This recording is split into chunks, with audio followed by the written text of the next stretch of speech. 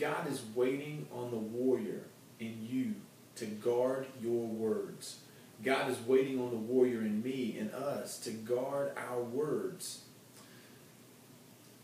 One time at the counseling center, there was a lady who brought her teenage son to me. She walked through the door carrying a box. She told her son to sit down and shut up, and he waited in the waiting room as she came in with the box. Now, I care deeply about this family. She sat down on the couch, very upset, and the first thing she did was pour out a box of stuff onto the floor. She started ranting and raving about her son and was very angry at her son. And she had a right to have righteous anger, but it turned unrighteous with some things that she said. Her son felt very beat down as he waited in the waiting room. But when she poured the box onto the floor, there was weapons, there was drugs, there was tobacco, and there was pornography. I looked at the lady and I said, "Ma'am, I need you to get that mess up off my floor now, as fast as you can." She could tell something was really bothering me, and she felt terrible about it, and she apologized. And she said, "I'm sorry, I didn't think it would bother you to see it." And I said, "Ma'am, you know, those things that you just put on my floor, you know, they don't, the drugs, it doesn't tempt me. The tobacco, it doesn't tempt me. The weapons don't bother me. I'm a man. Guys like weapons." But I said, "Ma'am, you never, ever put pornography in front of a man." I said, "I don't care if it's your pastor, your daddy, your best friend who's a guy, spouse, you never put pornography in front of a man. It's too tempting." And she apologized. And I said, "Ma'am, you are just," I said, "we need to talk." I said, you definitely have a right to be upset with your son for the drugs that he's doing and the ways that he's being defiant towards you, and we're going to take it serious, and we're going to help your son. And if he's either going to honor the Lord and honor you as his mom, or he's going to have to leave. He was old enough that he didn't have to live at home anymore. He was 18 years old. I said, "But ma'am, we need to talk about your stuff too." And she looked at me very confused. And I said, "Ma'am, men struggle in sin some ways that are different than women." I said, "I'm not stereotyping women." I said, "But a lot of times I've heard it said that men sin more with their eyes and women sin more with their mouth. We're all sinners. We sin daily. So whether that's a true statement or not, we're all sinners either way." But I said, "Ma'am, your words, have you listened to yourself talk? Have you heard the things you've said? The names that you call your son, the hurtful things that you say with the sarcasm and the jabs." I said, "Ma'am, that's just as sinful." I said, James 1:26 says, "If you consider yourself to be religious, but don't keep a tight rein on your tongue, you deceive yourself and your religion is worthless." She started crying. She felt very remorseful. She got up, she went in the other room, and she hugged her son. And they were able to be reconciled, and then we focused on both of their hearts and things that needed to be changed. In Deuteronomy chapter 30, starting with verse 19, it says, "Today I have given you the choice between life and death, between blessings and curses. Now I have called on heaven and earth to witness the choice that you make. Oh, that you would choose life, so that you and your descendants might live. You can make the choice by loving the Lord your God and obeying Him and committing yourself firmly to Him. This is the key to your life." Wow. The key to our life is loving the Lord and obeying Him and committing ourselves to His ways. Well, one of the things that He wants us to obey Him on is being careful of how we talk. Ephesians 4:15 tells us to speak the truth in love. I don't want you lying to people. I need you to tell them the truth, but do it with love. It's very important that you do it with love. The Bible says in Proverbs chapter 18, starting with verse 20, it says, "Wise words satisfy like a good meal. The right words bring satisfaction. The tongue can bring death or life. Those who love to talk will reap the consequences. You know, in the book of James, chapter 3, the whole chapter is about the tongue. And I'll go there in just a minute, but our words are powerful. There's an old saying that's not true. And the saying goes, sticks and stones can break your bones, but words will never hurt you. That's so untrue. Words can destroy a person's life. Bullies are known for just torturing people mentally and emotionally by their words, by their statements. Many spouses feel beat down by their spouse, and many children feel beat down by their parents and the way they talk to them. We must be careful of the words we use. I encourage coaches to be careful, because the way they talk to their athletes, they'll forever remember them as their coach. And the impact that a coach has with their words is incredible. In James chapter 3, it says this. It says, "Dear brothers and sisters, not many of you should become teachers in the church, for we who teach will be judged more strictly. Indeed, we all make many mistakes. For if we could control our tongues, we would be perfect and could also control ourselves in every other way. We can make a large horse go wherever we want by means of a small bit in its mouth, and a small rudder makes a huge ship turn wherever the pilot chooses to go, even though the winds are strong. In the same way, the tongue is a small thing that makes grand speeches, but a tiny spark can set a great forest on fire. And the tongue is a flame of fire. It is a whole world of wickedness, corrupting your entire body. It can set your whole life on fire, for it is set free on fire by hell itself.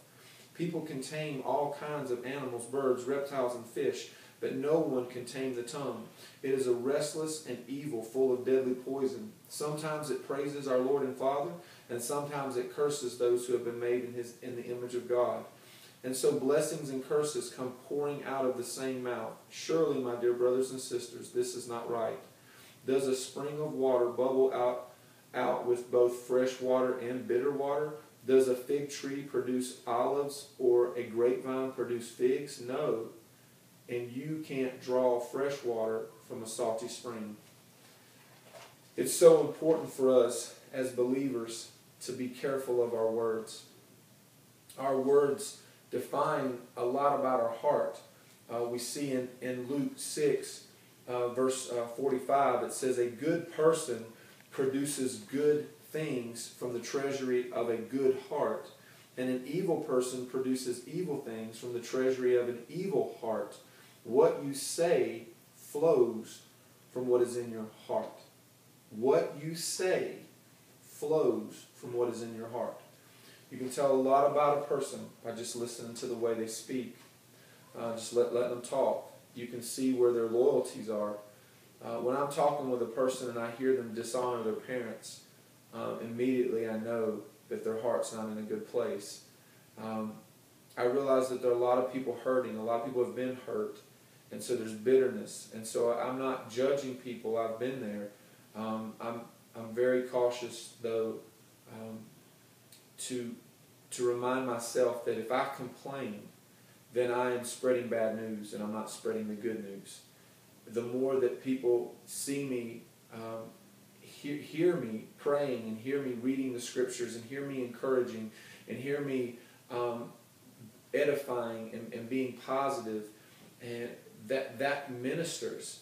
You know, what comes out of my mouth will minister to the people hearing. So if I'm negative, if I'm complaining, if I'm sarcastic, if I'm slandering and gossip, then I'm blowing my witness. I'm being a stumbling block. So you must be very careful. Sadly, I'll, after church, maybe go out to eat or something, and I'll hear people talking in restaurants, and a lot of the times what I hear, I'll hear a dirty joke, or I'll hear a lot of gossip, a lot of slander. We must be careful. We must be careful. The world, the lost, is listening to how we talk. In 1 Peter chapter 4, verse 11, it talks about spiritual gifts, and it says, if you have the gift of speaking, speak as though God himself were speaking through you. A friend of mine is very passionate when they speak, very gifted when they speak. But their problem is that they're very sarcastic. And oh my goodness, when they're fired up, they will go off. And they can be very hurtful with their words.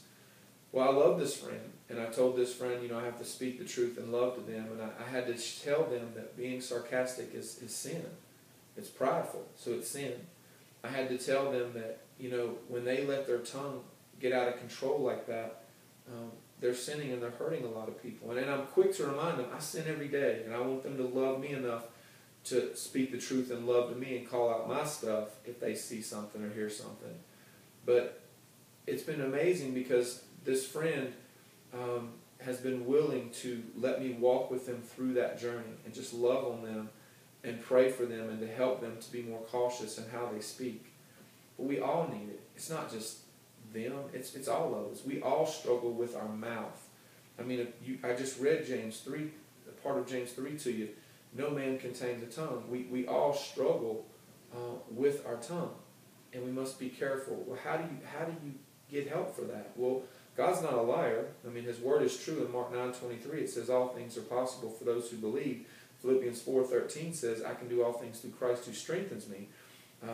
So we can do it through the help of Christ. The more you pray, the more you read your Bible, the more you confess your sins, the less you're going to gossip, the less you're going to slander, the less you're going to cuss. The more intimacy you have with the Lord, the better your tongue's going to be. This series on waiting on the warrior, the main goal is to help bring you into a more intimate relationship with the Father, Son, and Holy Ghost. And the more you do that, the more intimacy you have, the more you will be able to walk this out with your tongue, with your words. When I was a little kid, I didn't like to read or to write. Writing was very difficult for me, and reading. But now I love to read the Bible. And I had shared in an earlier devotional about being addicted to the Word. But I also love to write. If you're struggling with the way you talk, if you find that you are a negative person or sarcastic or you slander, you cuss a lot, I encourage you to also prayer journal. Because when you prayer journal, you get to see your words. And it helps you to be more cautious with your words. If you see something, it helps you to be more cautious of it. And the more you prayer journal, the better you get at communicating with other people. If you have the gift of speaking, I encourage you to write. Because write stories, write poetry, just write the scriptures. Just take time to copy the scriptures. And when you do that, you will be amazed at how it helps you to guard your words. God is waiting on the warrior in us to guard our words. To guard our words. And the more you guard your words, the more you're going to be a lighthouse to the world. The more you're going to be able to spread the gospel, spread the good news. Let me pray for you. Father God, I thank you so much for anyone who listens and hears the teachings. And I pray your blessings over them. Father, I know that you want us to guard our words and to be cautious of our words, because what we speak says a lot about our heart. What we speak will determine our witness to those who listen. So Lord, I pray your blessing over our mouth. I pray your blessing over our words. I pray your blessing over us speaking more about you than us, teaching more of your truths. And I just thank you, Father. I praise you, Father, in Christ's holy name.